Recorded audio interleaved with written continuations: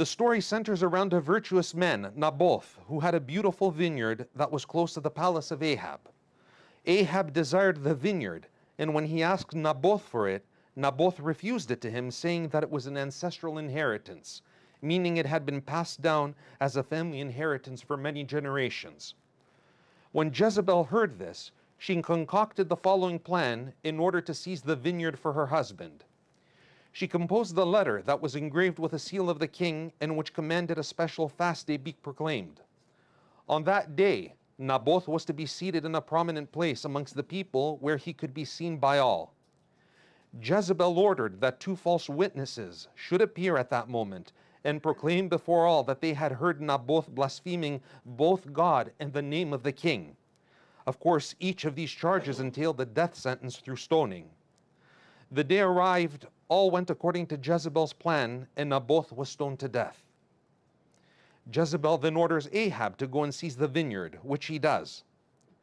Afterwards, the Lord commands Elijah to visit Ahab in the vineyard. He orders him to tell Ahab, "This is what the Lord says. Have you not murdered a man and seized his property? Then say to him, this is what the Lord says.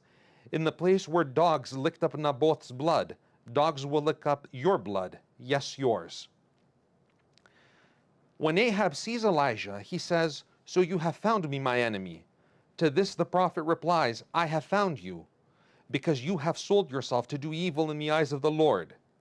He says, "I am going to bring disaster on you. I will wipe out your descendants and cut off from Ahab every last male in Israel, slave or free. I will make your house like that of Jeroboam, son of Nebat, and that of Baasha, son of Ahijah, because you have aroused my anger and have caused Israel to sin." And also concerning Jezebel, the Lord says, "Dogs will devour Jezebel by the wall of Jezreel. Dogs will eat those belonging to Ahab who die in the city, and the birds will feed on those who die in the country." When Ahab hears all this, he grieves inconsolably and wears sackcloth. The Lord, seeing him humble himself before God to such a degree, tells Elijah that he will not bring destruction to the house of Ahab during his lifetime, but rather during the time of his son.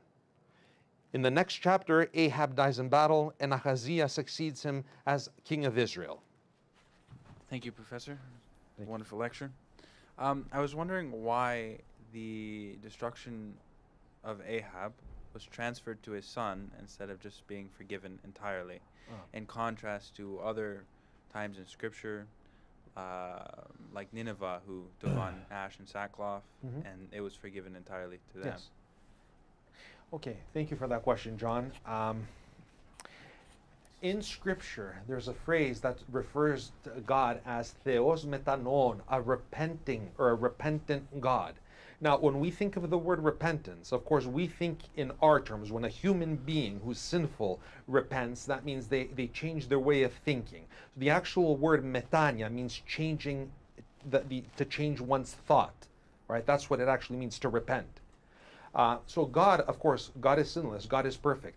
But Scripture describes him as Theos umetanoi, a God who repents, meaning a God who changes his mind when he sees genuine repentance from his creation.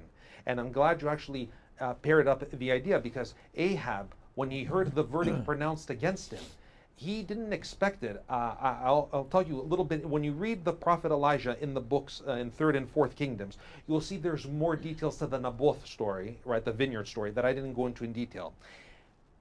Ahab was in the dark. He didn't know what that wife of his was preparing in the background. She just said, "I will get the vineyard for you," and he consented. But he didn't think it would lead to the death of Naboth, because he himself had never thought it. First thing. Second, it's for something he did not per se do, but was still a participant in indirectly. He lamented because he didn't know his desire for the vineyard would cause the true God of Israel, who at this point he's ascertained who he is and what his power is. He did not ever think that the God of Israel would send him a horrible death. So because he wore sackcloth, I can't even envision what sackcloth in ancient days was, but it must have been a very uncomfortable, a very dirty material, because it was to humble yourself extremely. It doesn't say fasting, but it says he wore sackcloth and cried, lamented for his sin.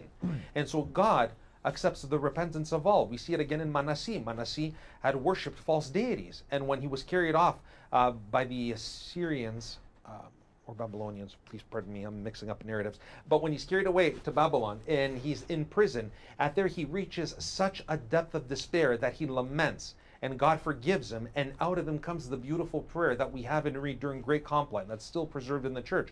So God uses these figures as an example. So because of the repentance he had, God delayed the punishment.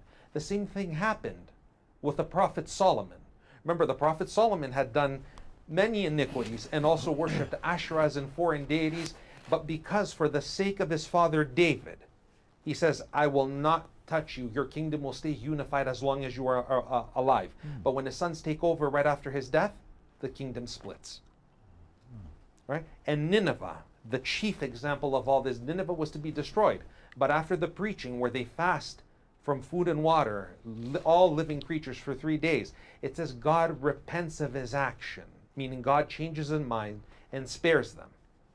The second time that Nineveh is warned, though, and they do not repent, we remember what happens from Old Testament class. They are annihilated.